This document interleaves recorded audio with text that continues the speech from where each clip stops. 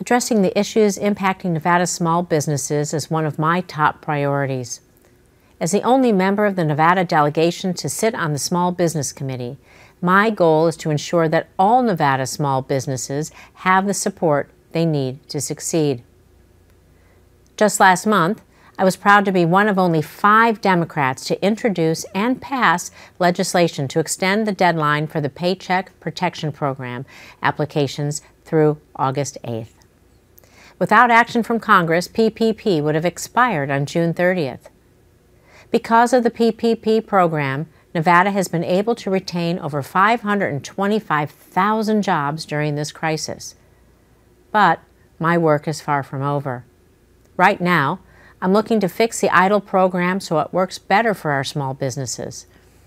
That's why yesterday I introduced the bipartisan Ensuring Increased Disaster Loans for Small Business Act, the EIDL for Small Business Act. This bill will provide much-needed financial assistance to our Nevada small businesses.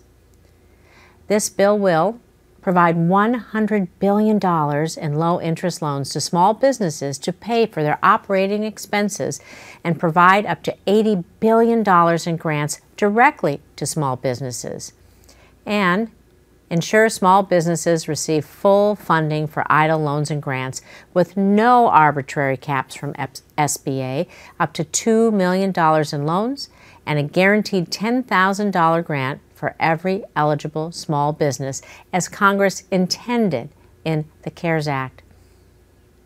As we work to address the impacts of COVID-19 on our economy, we must take steps to support small businesses in Nevada and across the country.